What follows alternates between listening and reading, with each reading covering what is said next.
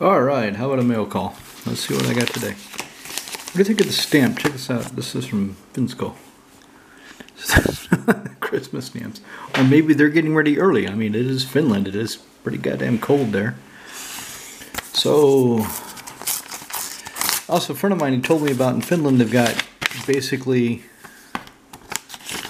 this Christmas village. So somebody up in the North Pole, up near the North Pole, out in the wilds of Finland, where nobody lives, they built some kind of Christmas town. And it just makes money hand over fist, he said. He said, it's amazing how much money this place makes. It's beautifully engineered. There's nothing else around it. So if you want to eat... Wow. Holy, wow, this is... So it's the... I didn't know this is Galaxy foil. Can you see that? I didn't know this Command Tower is... I just wanted it before the art. Wow. I like that. I like that a lot. Huh. So I got this for Nelia. Well, Teysa. At the time it was Teysa. But then she was ready to play. So I took the Command Tower from Sig and gave it to her. So this one should go back to Sig. Wow. That's pretty goddamn cool. I'm really happy about that. I didn't know it was going to be that shiny. In fact, I didn't know it was foil at all. I just wanted the art and I ordered it and it came and it's cool. So in this Christmas town, they've got everything there. Santa's elves, hotel, restaurant, everything on, so you don't have to leave and you can stay there and spend money. Okay, so the deck I'm working on now is, okay, I thought it was some sleeves, some of these perfect fits. A few of you lads might not have encountered these. So it has a flap. It has a flap that goes into the bottom, or sometimes the side, and goes under the card to keep it from sliding around, sliding out. I hate those. I don't like those. That's not a bad sleeve. Okay, so this is for Nelia. Nelia's party. Nelia is going to... If you saw the video where I'm talking about it, fuck the Christmas town. I didn't give a shit about the Christmas town. If you care about it, just Google Finland Christmas town and you'll find all the bullshit that I don't know because I wasn't there. It's just my friend telling me this hilarious story about it and how it makes a shitload of money. Anyway, let's talk about what you want to talk about, which is Magic the Gathering. So, Teysa has become Nelia. Problem with Nelia, I'm going through my collection and I really don't have any... I don't have any white rogues at all. Full stop. Either black-white, hybrid, or none. No white rogues. I don't have any interesting black rogues. I've got a couple for the art. Most of those are aligned with blue. I have one interesting black wizard, which is the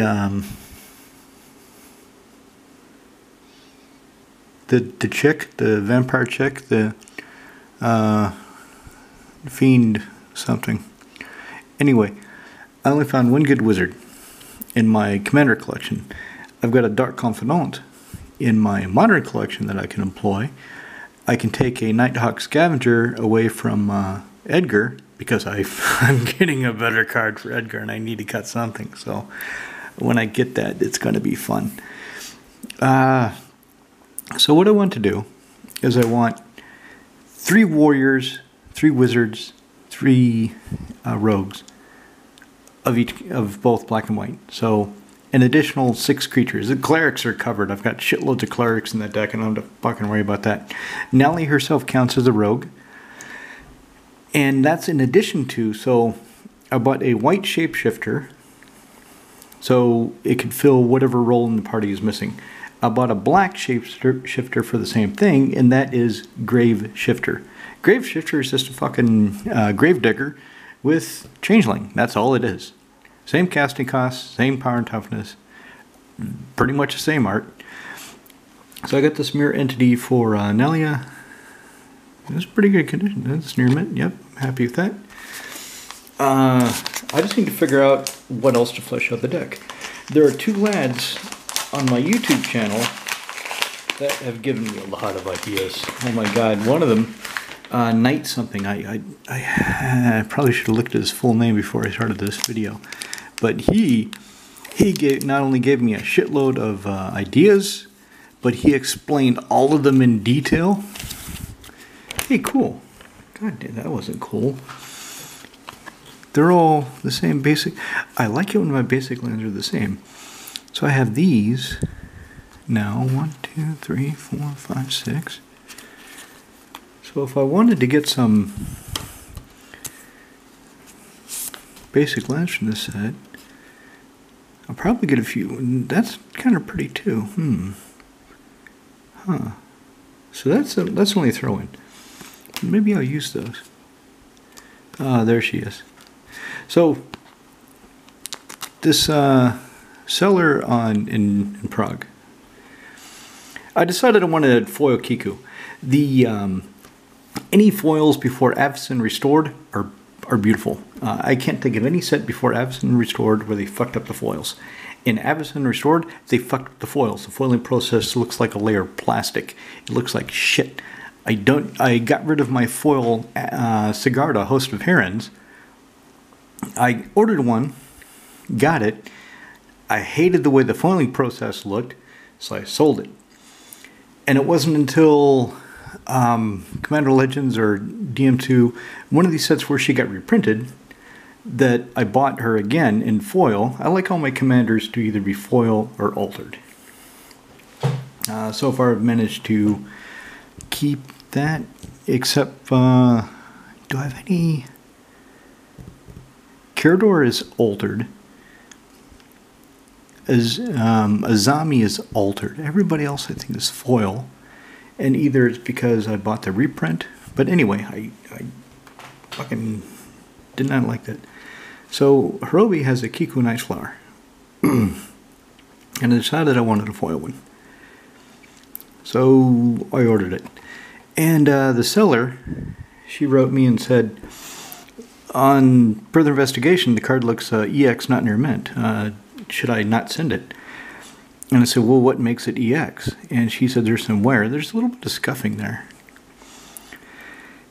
And I said, well, send it, and when I get it, I'll take a look and let you know. But there is really no financial difference between, they overlap. EX and near mint at the top of the EX and bottom of the near mint scale. On MKM for foil Kiku Night, they overlap.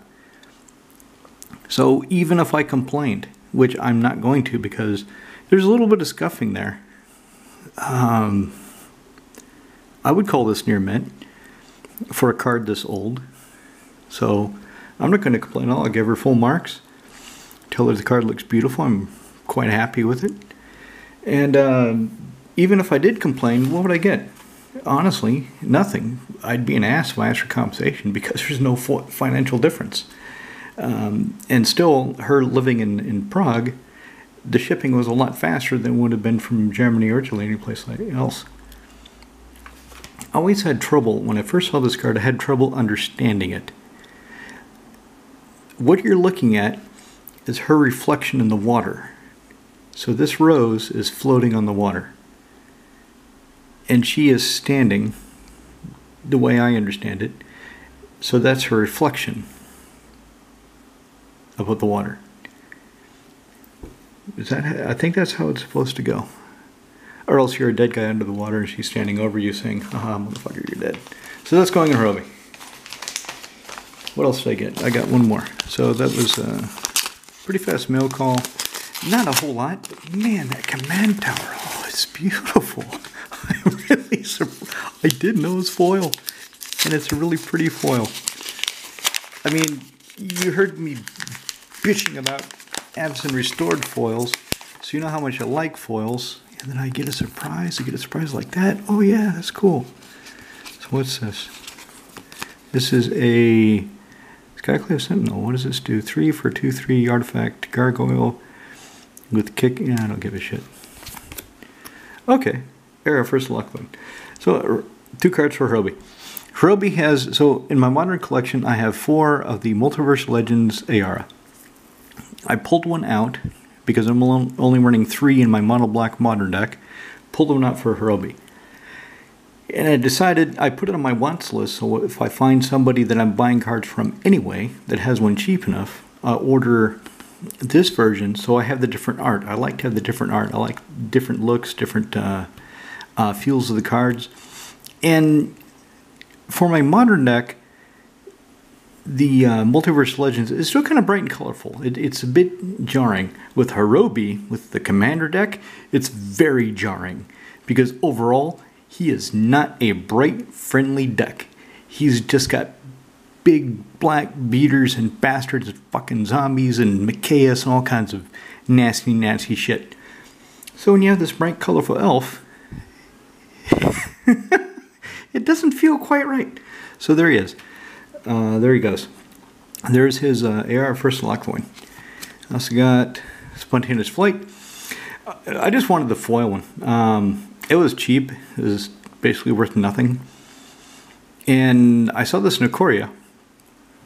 And I thought, that's probably really pretty as a foil. And I like the art. Look at the expression of the fox's face. It's like, what the fuck is happening, man? This is some bullshit. And she's like, go, motherfucker, go! Fly, you little bastard. And my boots. I got some new boots. None of you motherfuckers better put your greasy hands on them. Or you'll be drinking Bilge water for a month. Bastards. Yeah, so this is why it's good to go through my collection.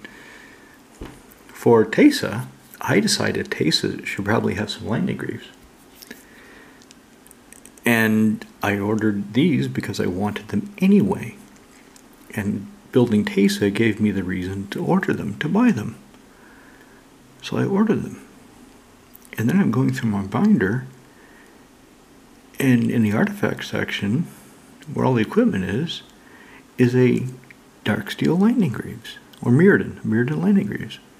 It's like, huh. So I didn't have to buy them. But I would have bought them anyway eventually, because I want them for the art. And it's not like I don't have any decks that can use Lightning Greaves. So there we go. Alright. Gnarly Culling, what does that do? Really don't give a shit. What is this? Don't care about that. I like these basic lands, so that's kind of a nice throw-in. That's a pleasant surprise. Gives me an idea of a new basic land type to go after. But that command tower. Ooh, that's neat. Yeah, I don't care about that. Don't care about that. Wow. Let's get a group picture. Let me do it this way. See if that works. Fucking glare. Can I cut the glare? Son of a bitch. Anyway, I'll see you lads later.